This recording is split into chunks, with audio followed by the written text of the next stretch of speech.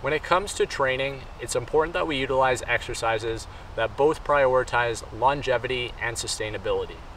Ideally, we do this in a fashion that is going to promote pain-free movement as well as limit injury in the future. So in today's video, I want to go over a natural body weight workout that is going to provide this framework as well as give our body a baseline to operate from. If you're new around here, my name is Mark, and this is a channel that is dedicated to both health and lifestyle optimization. It's where we take the latest tips, techniques, and trends in regards to health, and we apply them in a fashion where we are trying to promote both longevity and sustainability. If that's something that you are interested in, then consider subscribing to the channel for more future content similar to this. When it comes to the natural body weight workout that I'm going to take you through, you can do this outdoors, similar to how I'm going to showcase to you today, or you can do it in the comfort of your home. But what I'm going to suggest you do is go through it minimum 2 to 3 times, and this is something that you can go through a few times a week. When it comes to repetition, you can work towards 8 to 12 reps for the exercises in this video. So without further ado, let's get into the body weight workout. Alright, so for this first exercise, we're going to work through some arm swings. So one of the primary things that we want to focus on here is maintaining a upper body rhythm as we're rotating the thoracic spine from side to side.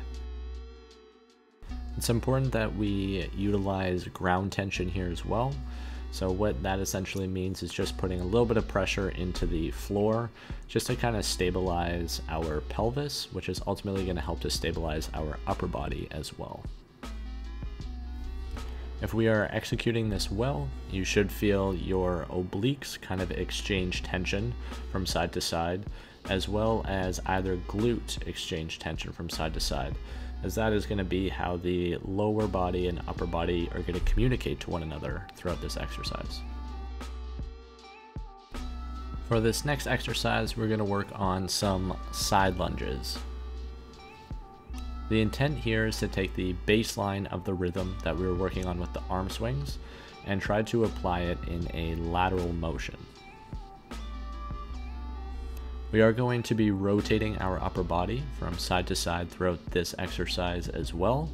As you can see, when I take a step with my left foot, I'm going to rotate my rib cage to my left, and then when I step out with my right foot, I'm going to rotate my rib cage to my right. You can utilize the ground tension principle that we were working on in the previous exercise to imagine as if you're pushing the ground away from you as you work this motion side to side. Next up, we have alternating lunges. This is a similar exercise to what we were working on previously, but instead of going side to side, we're going to try to work a rhythm going back and forth. The intention here is to not spend too much time going down into the lunge, almost working more like a spring, kind of coming down and then popping ourselves back up. What we'll emphasize is coming back to a standing position and just alternating either leg as we go throughout the exercise.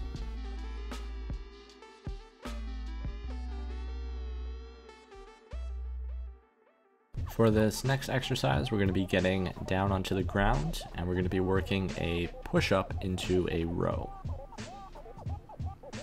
Some things to be mindful of here is when you're going through the push-up, you're going to want to try to keep a nice neutral spine as you go through. So as you can see, my spine isn't sagging or it's not overly rounded. Ideally, we're trying to keep that as neutral as possible. This will ensure that our core is staying properly activated, especially as we go through the rotational mechanism where the obliques should then come online.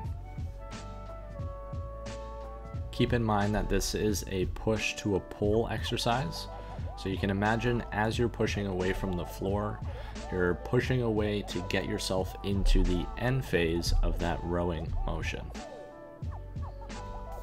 So for this next exercise, we're going to be moving into single leg hops. So this exercise works in 2 parts. For the first part, you can see I'm doing a switch of my feet just on the spot. And what that is doing is creating the momentum for me to go into the single leg hop, where I am then coming to stability on a log. Now, if you're doing this outside, you can do something similar to what I'm doing here, but if you're at home, try to find a steady surface that you feel comfortable jumping up onto in terms of height. Ideally, as we're going through this, it should be one continuous motion. So when I take the jump up top, that's going to send me right back down, where I can then go into the switch, and then the whole cycle repeats itself. And to wrap things up, we are going to finish with a switch lunge. Now this is a great finisher because it is sure to get the cardiovascular system going, as well as just get that last little bit of fatigue in the legs. It's important that as we're going through this, we're going through full ranges of motion. As you can see, I'm almost dropping entirely to the ground, and then I am trying to be relatively explosive as I pop up and then kind of cushion my way back down. Try not to be too abrasive on your landing here. Again, it should be a nice flow of emotion where you're taking the energy on the downswing and you're allowing that to carry you through the upswing of the lunge. Anyways, that's all for this week's edition on how to live a longer and more sustainable life. If you did enjoy this week's video, then don't be afraid to like it, as well as share it with someone who you think might find value in it. That is how we bring more like-minded people like yourself to the channel. And it also just lets the YouTube algorithm know that this is something that is worthwhile. You can also subscribe for all future content. I post a video about once per week. And until next time, make sure that you are prioritizing and then you are optimizing. Take care until next time. Peace.